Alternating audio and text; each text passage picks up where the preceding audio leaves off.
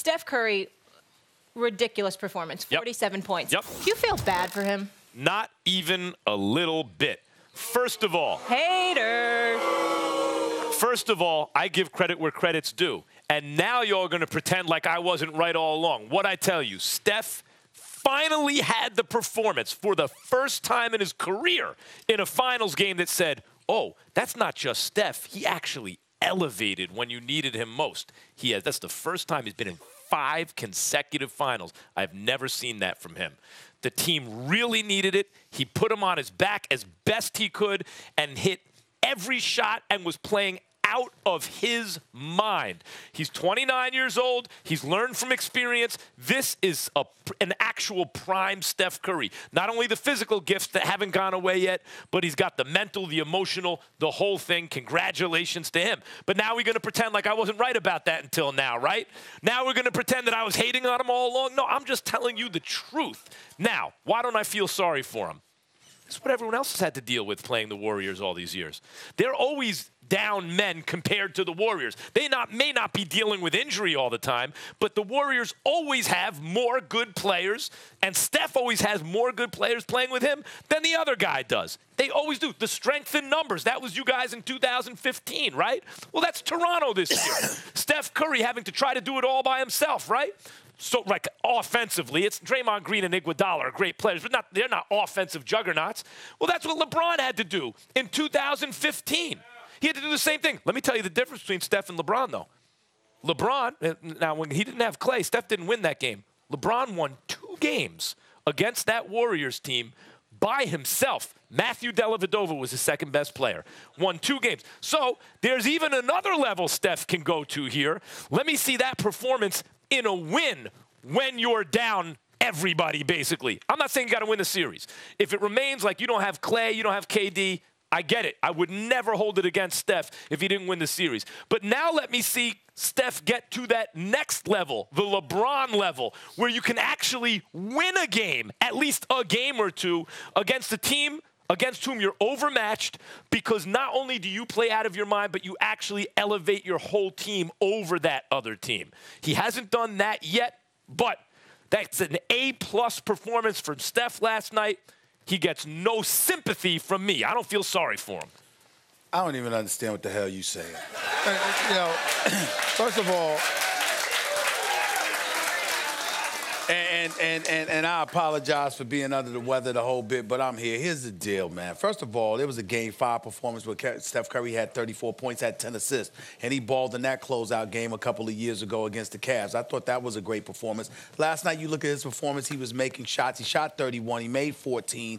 There was some sensational moments, and him willing to carry the team on his back the way that he did, that's fine. But to sit up there and act like, you know, this is typical, like this is what everybody else has been playing against. That's not necessarily the case. When you look at a Klay Thompson out, a Kevin Durant out, you're not only talking about 60 points or, 50 to 60 points out of the lineup. You're talking about high-level efficiency from the perimeter. That is gone. That's number one. Number two, Boogie Cousins, an anemic, pathetic game last night. Really, really hurt himself. 1 for 7 after we raved about him in game 2, a virtual no-show. And by the way, you couldn't jump when you were healthy. What the hell you trying to do, jumping, you running in for layups last night? What you do is you take that big backside of yours, put it in the post, drop step on Siakam and cats like that, and do a little something. But the Looney's out, and Andre Iguodala hobbled, clearly dragging. You should have seen him last night.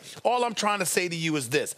It's not about the injuries. It's about the number of injuries with guys that take place. But I'll leave it at that. You all are depressing I'll leave it at me that right because now. we got somebody Let's bring in some sunshine. Kenny the Jet Smith, give it up.